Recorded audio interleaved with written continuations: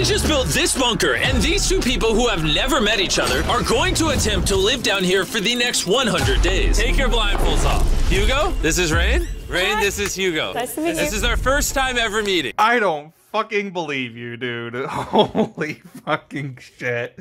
That's hilarious. That's the funniest way to open up a video. It's been a few days since my last upload, and I mentioned in my previous upload that my video had gotten age restricted. Aw, dang it! Because of some of the shit that MrBeast had said about Daniel Bergoli, and honestly, that really pissed me the fuck off. And I just having to deal with that, going into the YouTube editor and getting that edited out, and then the video just getting killed in terms of the algorithm anyways, just... It pissed me off so much, and I couldn't believe that ended up happening, because it wasn't even me that said it, and it was talking about like child sexualization, even though there was no child being sexualized. It was just a stupid, idiotic, dark joke that was made by someone else that wasn't even me. But fuck it, I guess just my video is the one that has to get age restricted, and I had to completely re-edit the video, recontextualize the video, and re-upload it. And thankfully, the video ended up doing much better after I re-uploaded it, and I'm very thankful for that, because the fact that it even happened to begin with anyways just absolutely pissed me the fuck off. But a couple of things that have happened since the last video that I didn't put into my new video and etc was that Dogpack ended up getting a cease and desist, which was very surprising considering the fact that just it came out of nowhere. He got a couple of text messages from some people, and some of the text messages to Dogpack 404 talk about how they're looking up information about Dogpack and his family to try to defame him and pretty much get rid of any credibility that he had whatsoever when he made the video in the first place. And it's kind of a really strange and scary situation, but once again, MrBeast hasn't really said anything beyond the tweet that he made about Ava Chris Tyson when that information was coming out. What ended up happening afterwards, after Dogpack had said that he got that cease and desist, for some reason, MrBeast thought the best idea to do was to go ahead and upload a brand new video onto the YouTube channel. And I'm not going to pretend that this doesn't make sense at all, because at the end of the day, YouTube is still a business for him, and this video was probably scheduled way in advance before any of this Chris Tyson stuff happened. So the video was already like in production and was already done, and it was already scheduled to be uploaded before any of the Chris Tyson bullshit happened, but it still makes him look absolutely fucking terrible. And it really doesn't help because of the fact that if you go into the comments and you make any comments about Ava Tyson or some of the other allegations that are made towards MrBeast, like some of the people in the videos not actually being random people like he claims they are to be, they're just paid actors that either directly work for him or are related to some people from MrBeast's crew or MrBeast's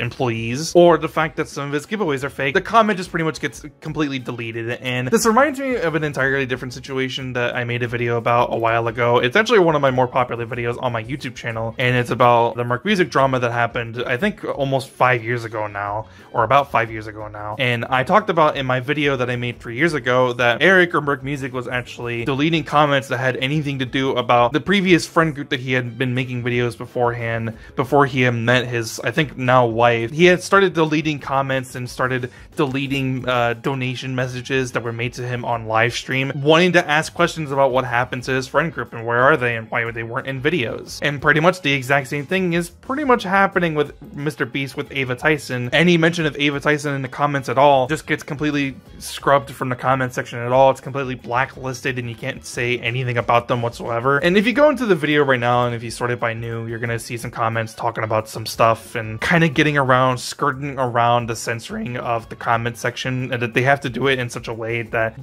they haven't already censored beforehand. But even then, there's plenty of evidence and videos and screenshots on Twitter that if you want to go out and look for it, you're gonna see it, right? So on mobile, it's much easier to see it. If you go into the comment section on mobile and you see a comment that references anything revolving around Ava Tyson or anything revolving around the MrBeast allegations made by Dogpack 404, you click on it and it just comes up as an error. And the reason why it comes up as an error is because that comment essentially got deleted and you can no longer see it. So right now, the video currently has, as of the moment of me refreshing this, 1.4 million likes and almost a million dislikes. So the like to dislike ratio on his video in just 4 hours after 16 million views is almost 50%.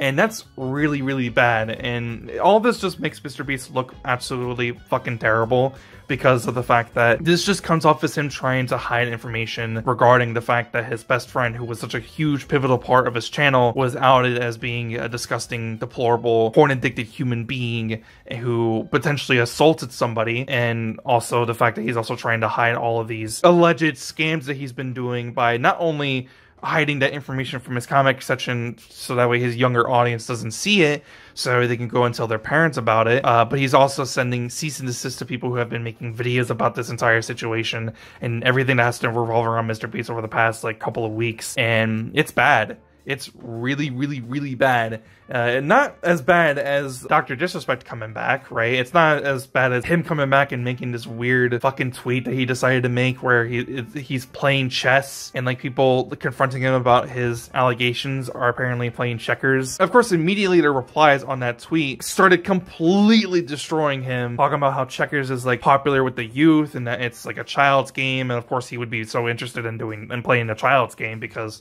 that means he can get into, you know what. Anyways, that's besides the point, but it's just so strange to me how this all ended up happening. Of course, this is just a poor sequence of events that ended up happening, revolving around MrBeast. This is just a poor timing on his part, but it still makes him look absolutely terrible when he uploads this video without saying anything at all, because that's the main thing about this. If he had actually talked about the situation and confronted the allegations made against him and talked about the stuff that has been coming forward about his best friend, Chris Tyson, and all the allegations about him faking and scamming giveaways, then it wouldn't be that big of a problem, right? But it's the fact that he posts the video anyways, and then he censors the comment section that just makes him look absolutely terrible. And I was completely dumbfounded when I saw this in my recommended, because of course I'm not fucking subscribed to MrBeast. I don't subscribe to MrBeast because I don't find him all that entertaining. So yeah, this was very surprising. I wonder what's going to happen in the next couple of days. I wonder if MrBeast is finally going to end up responding to this, because apparently he still has like a third-party investigation trying to figure out what's been going on with all these allegations made about him and about his best friend, Chris Tyson. But whatever, very strange decision. Of course, I feel like this isn't really going to affect him in the long run anyways, because ultimately he's a content creator with over 300 million subscribers. I think overall, especially considering the fact that his audience is so young, and probably a lot of them don't really go around on social media all that much besides YouTube, they're not really going to know a whole bunch about this situation and allegations made about him anyway. Not that they can probably even understand it to begin with. Not to disrespect children and say that I'm not smart enough and capable enough to be able to understand all this information being thrown towards them if they were to go out and looking for this information themselves, but they are on the younger side. They're probably not going to be able to understand why all this is so bad. All they see is funny YouTube guy who sells chocolate bars who can give me money for buying chocolate bars. That's all they see. That's all they care about. And all they care about is just the content that they find entertaining. And yeah, it's messed up, right? I think MrBeast just made just poor timing on his part. Like I said, extremely poor timing. But yeah, I thought it was very funny how he just didn't respond to this at all, and then the video came out. It's like, what are you doing, bro? Like, all this does is make you look bad, and then hiding and deleting comments makes you look worse, right? Like you're obviously trying to hide something, especially with the cease and desist, which I thought was insane. But yeah, that's pretty much it though. That's what I really wanted to say about this whole new video that MrBeast had uploaded onto his YouTube channel. I thought it was just very funny, hilarious timing. Also, by the way, 100 days in a bunker where they're underground. 100% real, guys. They're totally underground in a bunker somewhere in the middle of, where are they? North Carolina, I think it is. Whatever. It doesn't really matter. That's pretty much it for me, though. That's all I really had to say about the new video. There's not really much to say about the new video because, I mean, we already know why it's bad, but whatever. If you liked the video, though, be sure to leave a like. And if you want to see more, please be sure to subscribe. Please turn on bell notifications so you don't miss a new upload. I will see you guys in the next one. I'm out. Peace.